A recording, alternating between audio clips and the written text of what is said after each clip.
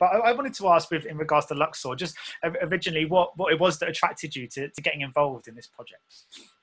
There were a couple of factors. Zeina and I had collaborated before on The Imperialists Are Still Alive, and I'm very aware of Zeina's particular voice when it comes to the Middle East, the way that she treats characters, the way that she draws stories that are layered, and the way she draws from different wells and different sort of ideas when she works. And there's always a spiritual component, there's a comedic component, there's a political component. So I'm always curious to read what Zeina has written, and particularly when I read this script, I was immediately fascinated by the love story, and I was also at the time interested in Jungian psychology and all the archetypes and the ideas of projections and so on. And I thought that Egypt would be an amazing backdrop for that kind of thinking, since a lot of the archetypes are taken from the Egyptian pantheon. And it was also a female-driven film, and it was a film about a woman who had suffered greatly from participating in war as a doctor. And my mother runs a charity and works with children that are affected by war. And so there was a lot to interest me there. And there was a lot that I could identify with and recognize. And obviously, as an actor, you always need that kind of trust with your co-stars and director. I mean, obviously you've worked with Zeina before, and I know I was reading something that you mentioned you guys are friends. So it must help so much when you go onto a project and you already have that kind of established relationship with yourself and the filmmaker. And it's also, I mean, if you can imagine sort of Christmas with your family, you can bring up subjects that are a little bit more difficult, and sometimes you can get deeper into things and it's more spontaneous. So it's less, there's less distance, there's more intimacy, but that's also a great thing because it's conducive to the creative process, and it creates an openness and an understanding, even when it gets beautifully playful and passionate. Yeah, and how? Because obviously you worked with her on her first project. How much has she sort of changed as a filmmaker? Was she the same Zeina that you worked with the first time round, or did she seem like someone who'd very much making her second movie? I think very very much like an actor, Zeina knows how to work from her interests, and so whatever research she's done and wherever she was in her life, by then she was a mom. Her baby was on set with us, which was a wonderful presence. It brought a lot of energy to the set. Her motherhood, and the child and the other two children being present. Not only did I feel that she had matured as a director, but I also thought that her interests were different. In Imperialist, she was living the life of an artist in New York, but here she was really looking at her identity as a woman in the context of conflict, and exploring the process of recovery, the possibility to still love despite adversity, despite trauma, and etc. So I felt it was the same amount of depth and playfulness and thoughtfulness, but it was just a heavier subject. Yeah, and obviously, it's as you mentioned, it is a story that was very important. That it's about a female perspective and about a woman's experience in this situation. So it was great as well to have a female director tell it. But working with Andrea, I mean, what she's one of those actresses. She's like a chameleon when I watch her in stuff. I almost don't recognize her in any film she's in because she just becomes the character. It must have been a great thrill to collaborate so closely with her on this project as well. And I think as brilliant as she is at embodying characters and transforming and losing herself, I think that essentially is only symptomatic of what she's truly capable of doing, which is channeling the absolute truth of the inner life of the character.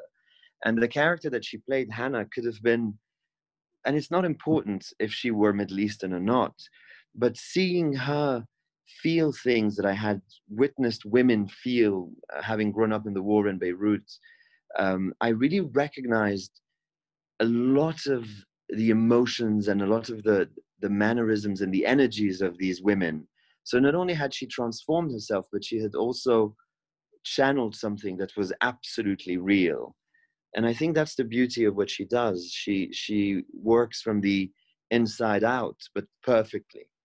And I was reading that you only sort of met her a day before the shoot started. I mean, considering this is about two people that have this rich history together, how was that quite strange to kind of get started when you didn't really know each other at all? Or how was it kind of adjusting to the characters when you'd really only known her a day? When I saw Andrea for the first time, I truly felt that I was meant to meet her and that I had known her forever. And that feeling of familiarity kept being proved every step of the way. And we went to these beautiful temples, and we had those experiences of being in ancient dark rooms together. And there was something outside of time about the set anyway. And it felt between us immediately that we were together outside of time. And there was an immediate, more than kinship. I mean, it was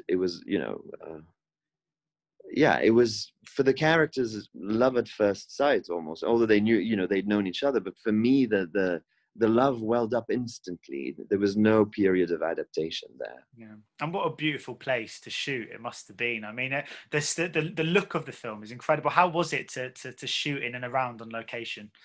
It feeds you so much, and it feeds you to the point where you're almost doubting your own sanity, because you start hearing statues whisper things to you, and of course, I'm not saying that we had hallucinations or anything, but we just allowed ourselves to be completely entranced by a place that was designed to be transcendental. By design it was. So we really allowed it to be what it was designed to be, and experienced it the way it was meant to be experienced. Yeah, because there's a brilliant pacing to the film. It almost feels like we're wandering through the film slowly without necessarily much direction, in the same way the characters are kind of wandering around. There's a real kind of slow holiday. It has a kind of holiday pace to it, which I love. Was that the case on set? Did it feel, I know obviously all movie sets are quite quick and fast paced and you've got to do shoot, but the feeling of the movie felt so serene in some ways. And I just wondered if the set was quite a calm set as film sets go. It was and it wasn't. There was a lot to do in very little time, and we had a wonderful crew of um, local workers in cinema who had a lot of skill, but they were also educated in a very particular way. They have their own culture of how to do things, and we all have different ways of doing things. But because of how serene the place was, and because of how wonderful the story was, and because how grounded in psychology and emotion the story was, there was a balance there. So it never felt that all the technical stuff was ever spilling over or distracting us from what needed to really happen. But how important is Egypt as a backdrop to this movie? Because there seems that there's so much kind of richness to Egyptian kind of folklore and history, and it all felt it was really kind of subtly imbued into this narrative. Even just the whole notion of time, I thought, was very interestingly connected to ancient Egyptian kind of rules on time. I just wondered how important you think Egypt was, and how, because obviously I know it's a cliche when people say the setting is like another character, but in this instance, New York or LA or Paris. Yeah. Well, Egypt, ancient Egypt, I think, was the main character, and the key word is the word that you used, which is time, and I think because of that suspended aspect in the film, because of how introspective Andrea's character Hana is, there's almost this feeling that you are with her in her mind outside of time, and I think ancient Egypt is really designed to be timeless in that sense. So that really carried and facilitated the timeless aspect of it, and the meditative aspect of it. Egypt as a country, I don't know how much that permeated in the setting. There were cab rides and boat rides, and that created the aspect that was the folklore. But if you notice, most of that was essentially linked to transportation. Whenever we were settled, we were either settled in the Winter Palace, which is an old hotel that has its own sort of history and ghosts, and the tombs, you know, and the temples, and all of that is outside of time in a sense. So the very particularity of Egypt was that it is somewhat universal because of how old it is and what ideas it was built around. Yeah, I forgot to ask, what were the statues whispering to you, by the way? Or do you not want to say? We were allowed into a room that usually isn't really open for visitors, and there is an old goddess called Sekhmet, and later Sekhmet was depicted as a cat, but initially in earlier periods of Egypt she used to be depicted as a lion. And Sekhmet is both a healer and a destroyer, an extremely powerful female figure. And in that particular room, it was really interesting to feel the presence of the statue of Sekhmet. Yeah. And it was quite refreshing for me as an audience member to watch a film to come out of, you know, sort of North Africa in this instance, but also from the Middle East that wasn't too overtly political. It felt there was lots of stuff to this. It was a romantic piece. It was about haunted memories and kind of the present and the future. And there was lots of themes at play. But so often with movies set in those regions, it does feel like it has to be about warfare. Was it quite refreshing for you to get a screenplay that wasn't a huge part of this movie? It was very much happening in the background. I always look out for two red flags: exploitation and self-orientalization. And exploitation is when you take something like war, like, you know, human misery or politics, and you turn it into something sensational because, of course, people are going to be interested. And there's a beautiful, elegant way of doing that, but it's not always the case. And the problem with self-orientalization is that sometimes people take aspects of their own culture and exaggerate them in order to create a demarcation, difference, folklore, things like that. And I think Zeina is way too elegant to fall into either those traps. And for me, it's not just refreshing, it's necessary. And it's something that I'm constantly looking for.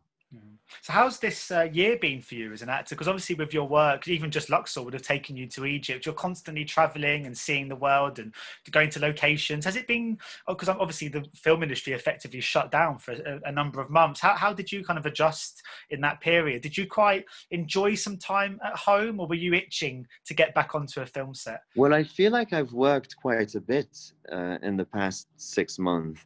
I've done a TV show with Julie Delpy, which was really fun. I was there for an episode, but it was a blast. I'm working on a movie right now in Montana, directed by Amanda Kramer.